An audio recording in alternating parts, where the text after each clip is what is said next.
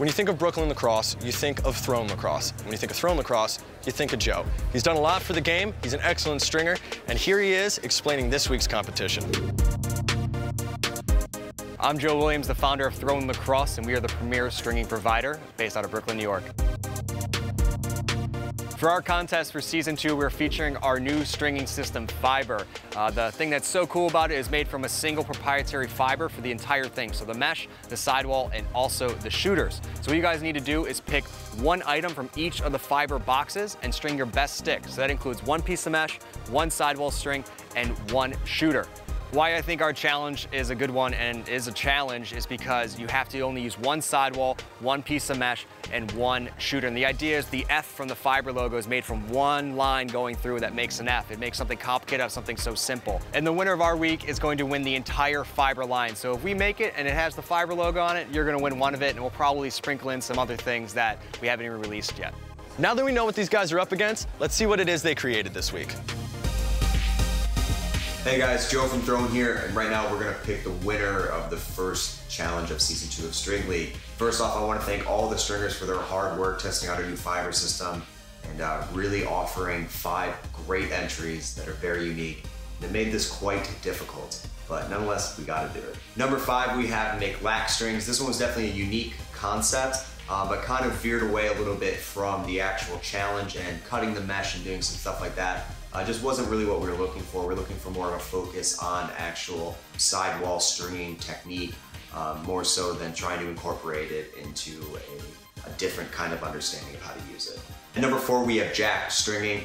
My favorite part of what he did was he used multiple sidewall holes with looping to do the actual attaching of the mesh to the sidewall, which I thought was unique and interesting, but that's kind of where it stopped for me. It was pretty basic.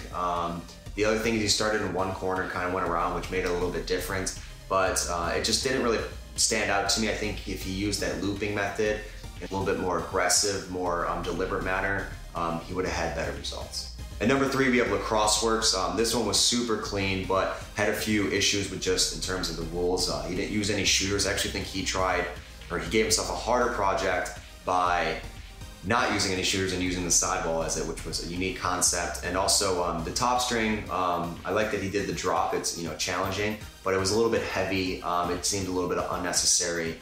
I think if he cleaned that up a little bit and then used the shooters, he would have had a good chance of winning.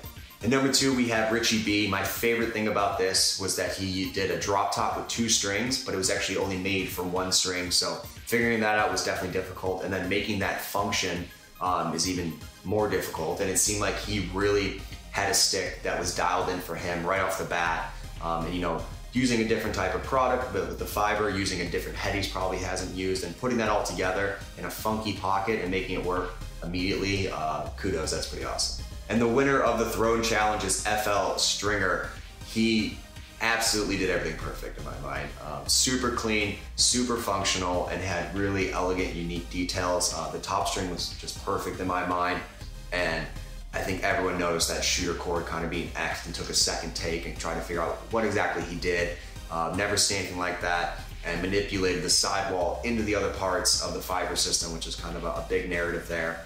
And the other thing I really liked was that he took a face-off head, took our challenge, which really had nothing to do with the head or facing off, but incorporated the fact that it's a face-off head and make a face-off pocket with it that I think anyone could pick up and use was awesome. So amazing job, absolutely amazing job. Congratulations, man. That wraps up our first week of competition. We're gonna send this all the way to the other side of the country to Tom Layden at Red Star Lacrosse. Here he is to tell you what's coming up next week. I'm Tom Layden from Red Star Lacrosse, and next week on String League, we're gonna challenge our stringers to get weird. We're gonna use the wrong tools for the job from a hardware store, and chances are we're gonna see some creativity, some innovation, and some flat out strange things. I'm excited. Till next time, guys, keep your string going, take care, keep laxing.